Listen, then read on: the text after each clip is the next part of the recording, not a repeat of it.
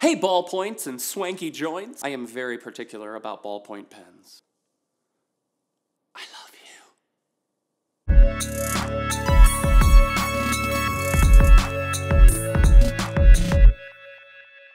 Hey everybody, my name is John and welcome to AUDIBLE, A Day in the Word, the internet's favorite Bible study. Week 2 of our study of James has arrived. Let's get into some deep theological discussion. I can't talk. Please read James chapter 2, verses 14 through 19.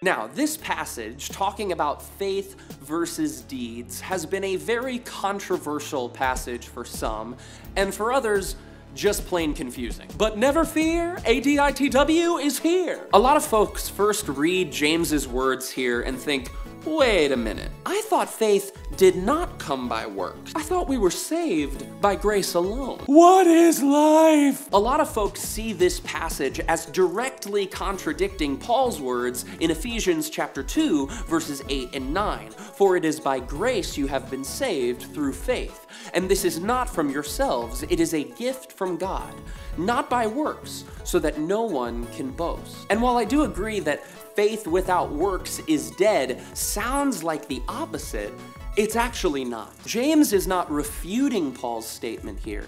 He's actually completing it. In essence, Ephesians chapter 2, verses 8 and 9 says, it's not just about good works. You need faith.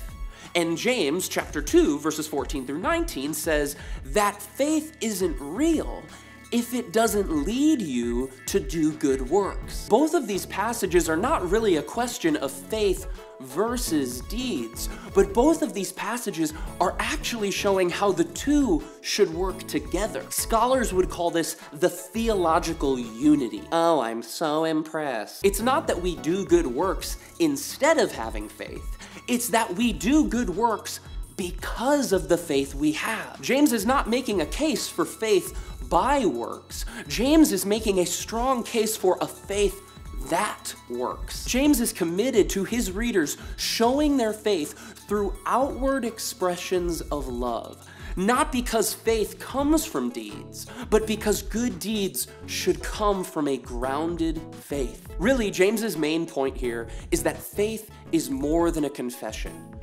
Faith is a commitment. The Christian life is about so much more than simply confessing that Jesus is Lord.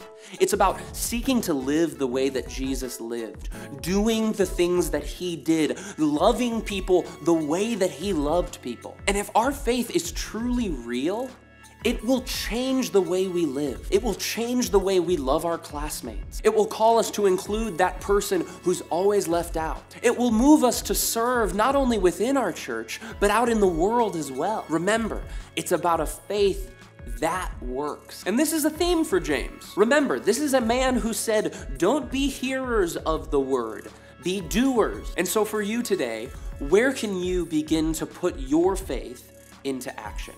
Where in your life can you begin to have a faith that works? I would love to hear from you in those comments down below. Hey friends, thank you so much for watching. I wanted to take a second and let you know that today's show is brought to you by Audible. Why Audible? Because Audible content includes an unmatched selection of audiobooks, original audio shows, news, comedy, and more from the leading audiobook publishers, broadcasters, and entertainers. I used to read fiction all the time as a kid, but lately as an adult, I just haven't been able to find the time to actually sit down and read. But last year, audiobooks changed that as I started listening to audiobooks on my runs or on a long car ride. It has really helped me fall in love with fiction again. A recommendation I would give you, a great place to start, the best audiobook I read last year was Ready Player One by Ernest Cline, narrated by the incredible Will Wheaton. But of course, with a free trial, you can choose any book you want. That's right. Audible is offering viewers of A Day in the Word a free audiobook with a 30-day trial membership. So just head on over to audibletrial.com/Jorgenson, start browsing the unmatched library of audio content, get your book, and start listening today. Also, as always, I want to give a big shout out and a big thank you to all of our Patreon supporters out there. If you're interested in partnering with this ministry in a financial way for as little as $1 a month, you can become a patron today. All you have to do is visit the link in the description down below. That is all the time I have for you today. I love you all. I'll see you next week. Keep being awesome.